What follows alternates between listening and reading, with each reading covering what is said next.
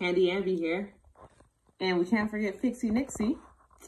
We are here. I have the Cole House crib from Restoration Hardware. And I want to just take off this side rail so that it could be a semi-toddler bed. I didn't get the toddler bed kit, which we could do. She doesn't even sleep in this crib anyway, but I'm going to try to just take off the rail and see if she might not like that a little bit better. So what we need to take the rail off is just a trusty Allen wrench. I'll get in a little closer here and you'll see that there are 1, 2 hex screws there. And that's on both sides of this one rail. So I'm going to take those off. Okay, my assistant keeps trying to take my Allen wrench from me.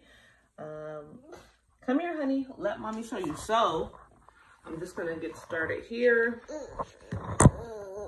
by taking this first one off. Okay. This becomes a little bit tough when you don't have, you know, just, it's a tight space, so it's a bit tough to get a drill bit in there unless you have an attachment. But they do have attachments that allow you to get into tight spaces.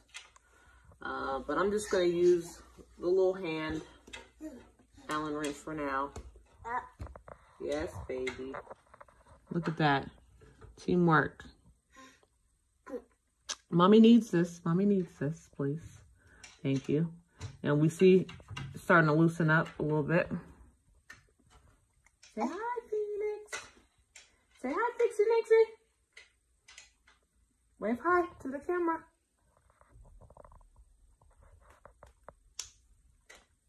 I guess he's been a little shy. It's okay, baby. Yeah. Yeah.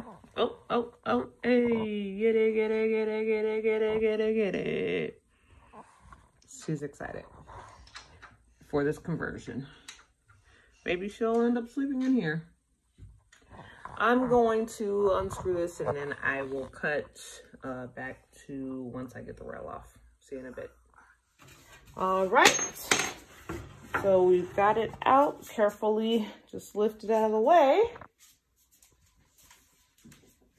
And voila. We have a nice toddler bed. So see, you can do it. You got this.